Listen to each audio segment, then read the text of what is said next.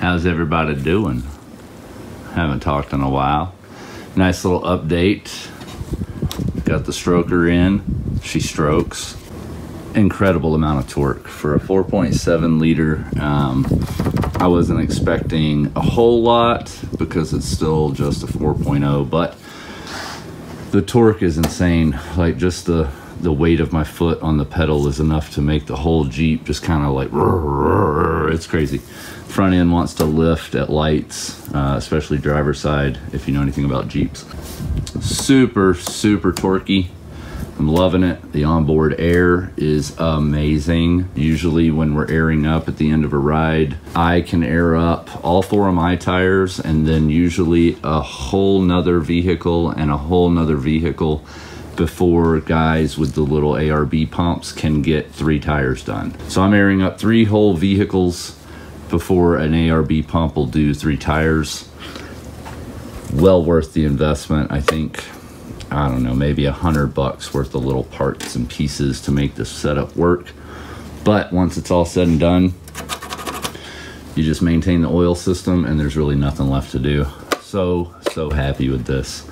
We'll never go back. I don't care about AC. I'll sweat my balls off before I'll stand in the sun for an hour airing up tires. This is 5 minutes, literally 5 minutes. All the tires are at full PSI. Got the little wolf whistle horn. Found some half doors for super cheap.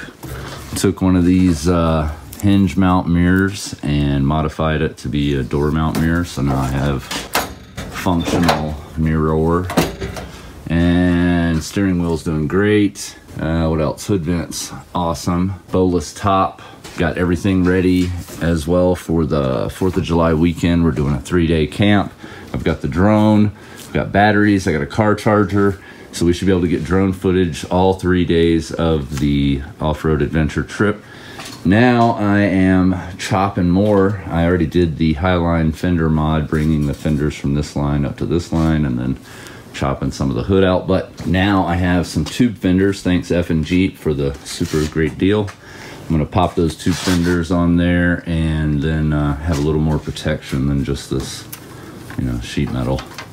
So these are actual tube going all the way around the perimeter, and then they bolt in and nice and solid. But you got to cut this out to get to this, otherwise you got to pull all this out again, and I'm not doing that.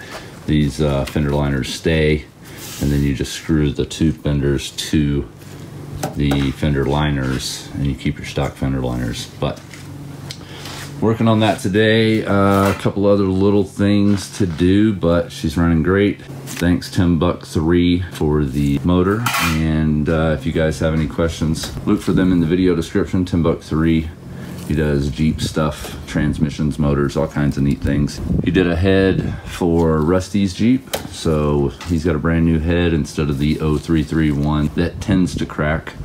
So we've eliminated the possibility of that happening. So just a quick update. Now everybody's caught up.